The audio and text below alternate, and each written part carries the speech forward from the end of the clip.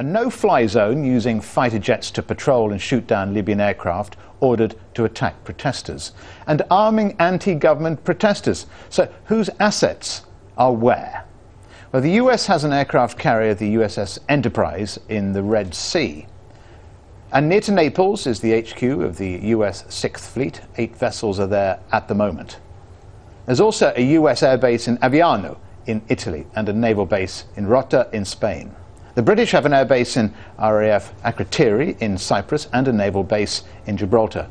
And the French have a vast airbase at Istres.